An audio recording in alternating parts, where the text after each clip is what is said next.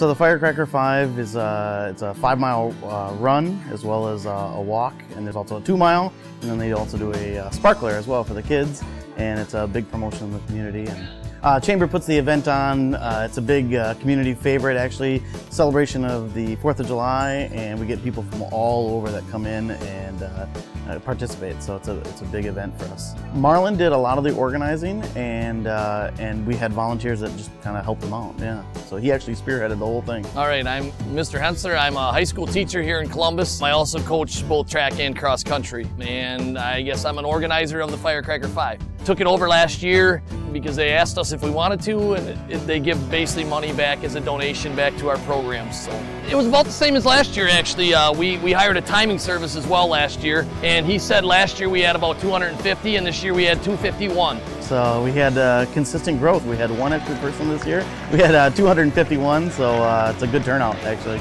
About the same as last year. It's much hotter than it was last year. So I was a little worried about our count. Yeah, I'm Stephanie. And I'm Josh. And we both ran the Firecracker 5, the 5-mile race. My first time. I've ran it probably 4 or 5 years in a row now. I'm a little competitive, so I had to get ahead of her. He's a lot faster than me, it's fun. I've been here 20 years in Columbus, and it's been going on since I've been here, I can tell you that. The 2-mile is the same as it's always been. You basically run over on the other side of the golf course, through the park, and then loop back. The 5-mile now does the same thing to start with, but then we run down the main drag, Park Avenue, and we go all the way down to the hospital, and then all the way up to the Four Corners, so you get to see a lot of Columbus. I thought it was pretty good. It's a good route, not a lot of hills, so it's a nice easy 5-miler to do for your first one. Yeah, so the Firecracker 5 is just really good to run. It goes to a good cause. It's a good friendly crew. Like she said, it goes to a good cause and helps support the town of Columbus.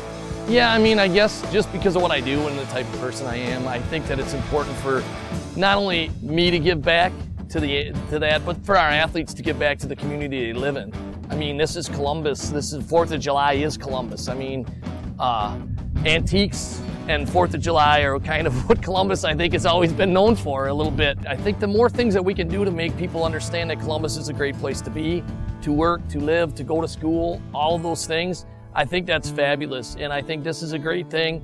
I think the Firecracker 5 is a great thing to get more people here. I think the 4th of July obviously is huge for Columbus, and it's just been a nice place for me to be for 20 years, and I'm looking forward to quite a few more, I hope.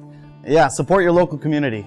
Support local Columbus. We're very proud to kind of help Columbus grow and thrive, and I would encourage you to kind of stay local, buy local, and support your local businesses.